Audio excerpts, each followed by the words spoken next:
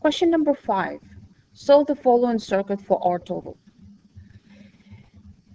Over here I have a circuit where I have resistors in parallel. So the formula I need to use to calculate the resistance total for resistors in parallel is 1 over R total equals 1 over R1 plus 1 over R2. Now this formula is not going to give me R total, it's going to give me 1 over R total, and I would have to solve for R total once I get this value. So when I plug in into the formula, I have to convert my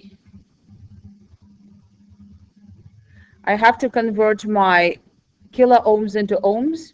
So it's 1 over 1000 plus 1 over 2000 plus 1 over 4000.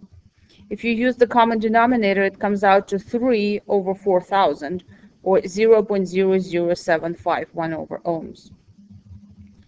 And now I have to find the R total.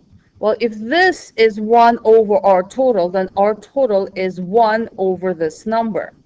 So 1 over 0.0075, or if you like 1 over 1, or if you like 4000 divided by 3, because that's this number, that's just that flipped over fraction, comes out to 1333 ohms.